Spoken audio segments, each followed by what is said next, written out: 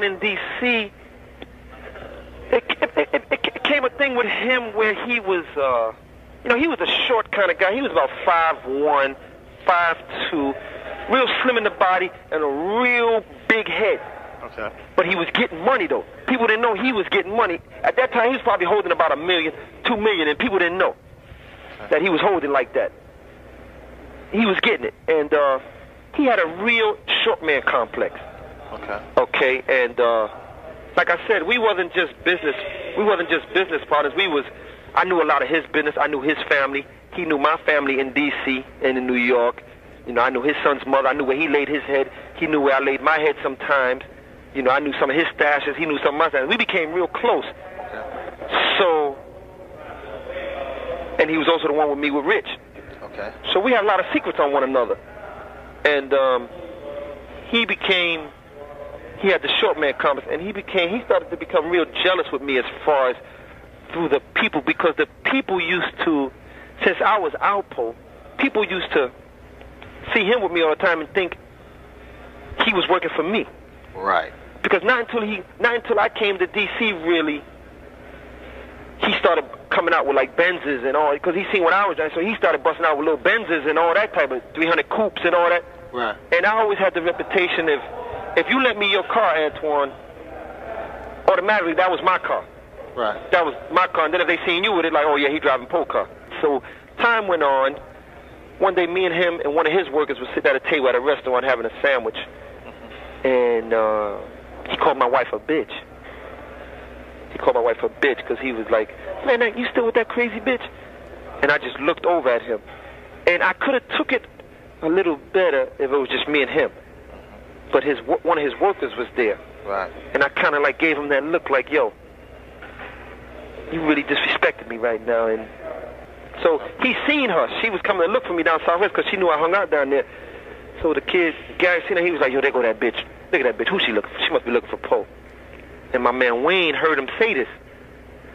And he beat me. He beat me later. He was like, yo, Gary was down here talking trash about you, and he disrespected your wife. I was going to kill him right there, but I said, let me get with you first.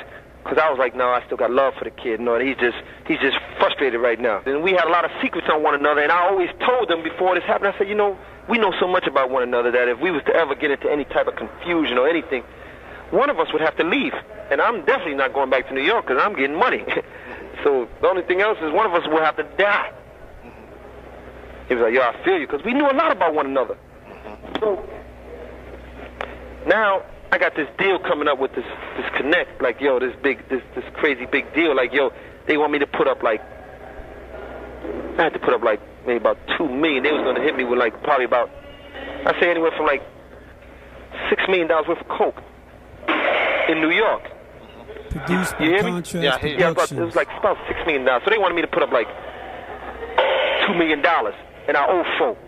Okay. Right? So I had like 1.5. I put up like 1.5, and I was just telling my little man for him to just put up a $500,000.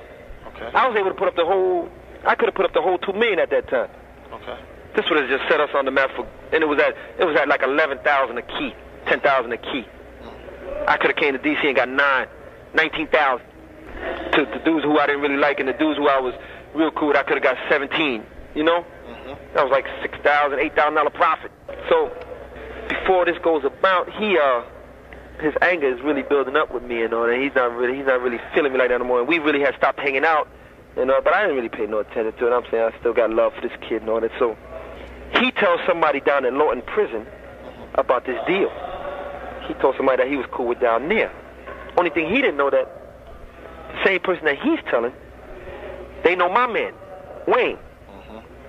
My man Wayne, he get to me and said, yo, you about to put a deal together in New York for this, that, and gonna put gas. I said, what the hell? I said, how you know? He said, well, man, my man called me down from law, and he said, Gary told him that, yo, that you want to put this deal together, and it ain't gonna go, he gonna wind up doing you in the process. Just how much anger he built up for me. So I said, oh, yeah. So my man was like, yo, I said, no, we got to do this right now. Can't just be running up on Gary in broad daylight. That's gonna come back to us. So we got to do this right, and we got to get him where nobody know. So my little man Gary, he had a little beef with somebody, and they just like maybe like a month earlier, they tried to kill him. And so So he beats me one night and said, yo, kid, one of the kids' name was Jawbreaker out of D.C., the kid named Jawbreaker. He said, yo, I know where Jawbreaker them at. This is Gary talking to us on the phone. Like, yo, I know where the kid Jawbreaker them at. They had such and such, such and such. I said, oh, yeah. So I'm talking to him on the phone. I said, who you with? He said, yo, I'm by myself. I said, you got something? He said, yeah, I got 2 pistols with me now. I said, all right. I was with my man Wayne and like 2 other dudes that were under my man Wayne. So that was our perfect opportunity. My man Wayne was like, yo, produced this is by it. Make it Contrast happen. Productions. So we jump in this kid MPV van, because we used to like using MPV van because they had the little side compartments. We could throw the pistols in there if the police pull us over real quick. So we jump in the MPV van. So I'm driving because since I was like the best driver. So we go meet the kid Gary, because this is a perfect opportunity. Don't nobody know he's with us now. And when he come up missing, we can always be like, man, you know, I knew how to deny it quick. Okay. So we go get him. Boom. So we go get him. He gets into the MPV van. He parks his car, whatever. He parks his truck. He had the truck at the time. He parks his truck. I met him on, Florida Avenue. I go meet him on Florida Avenue by a Wendy's, I think it was. Okay. We get a little revolver out of the stash, and I give it to the dudes that's sitting in back of my man Gary. So my man Gary, he's in the middle, but he don't know that we done slipped the revolver to the back to the kid who's gonna hit him in the head. We ran for about 5-10 minutes after we get the gas. Bang! My man hit him. I give the signal through the rearview mirror. My man hit him with the revolver, 2 in the head. All you hear is, ugh, once he hit him, because the kid Gary was getting kind of sleepy, because we was about to be like, yo, we ain't gonna catch these dudes. So, you know, Gary was getting kind of sleepy, so he's like dozed off for a minute. So he never even seen it or felt it coming. So the kid hit him with the revolver, bow, bow, you know, so the bullets don't go nowhere, because in the revolver, they don't pop out. Okay. So he hit him in the head twice. Down. Gary, he winds up shitting on himself. Okay. From his muscles relaxing. Okay. So, you know, he's stinking up the car and all that. So that's how the thing came about, that his dick was chopped off. So we had to find some woods. So I had to find somewhere to dump him at. So we wind up taking him in this park over on 16th Street in Northwest. Okay. I don't know if it's Potomac Park. I think it's called Potomac Park or something. So we wind up taking him over there. And I said, yo, man, we're going to leave him in the woods. So I said, yo. So we pull over in this real dark. I said, yo, take off his clothes, man, for they won't spot him through the clothes and all that. Take off his clothes and leave him naked in the woods. So we do that, and we dragging him through the woods naked. So he gets a couple of scratches on his body and his face and on his penis, because we taking him through the woods. We dragging him. Okay. So that's how it came about that they thought we chopped off his dick and all that. And I thought where we left him at was real cool, but we wound up leaving him next to some type of telephone box or something. And the next day, just so happened that the telephone people was coming out to fix this box. And that's how they found him the next day.